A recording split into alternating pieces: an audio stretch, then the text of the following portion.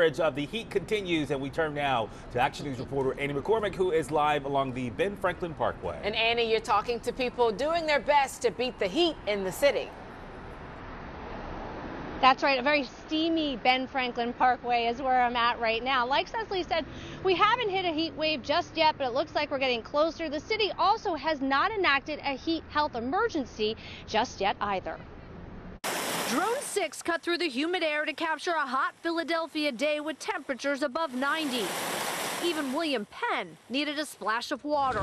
Spray parks were packed with people today, and as vendors set up for tonight's Point Breeze night market, shade was key. We have a really cool spot because we are in the shade. We do have a fan that's going to give us some air when we need it, but right now the wind is blowing. It feels really good. I'm getting ready to come get some of this lemonade that you drinking. The heat, it's not too bad right now. Earlier it was because I went out to get lunch and it was really beaming.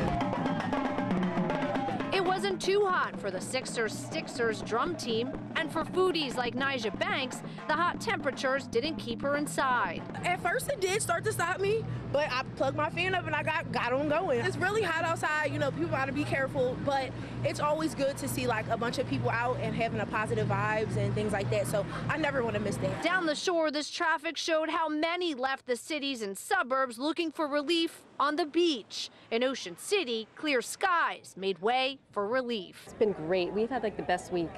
Maybe one little spotty rain shower, but that's it. Now, if the city does issue a heat health emergency, that does mean extended hours at cooling centers like at libraries and also pauses to utility shutoffs. But again, that hasn't happened, at least yet. For now, reporting live along the Parkway, Annie McCormick for Action News at 10 on PHL 17. Gray and Shari. All right, Annie, thanks.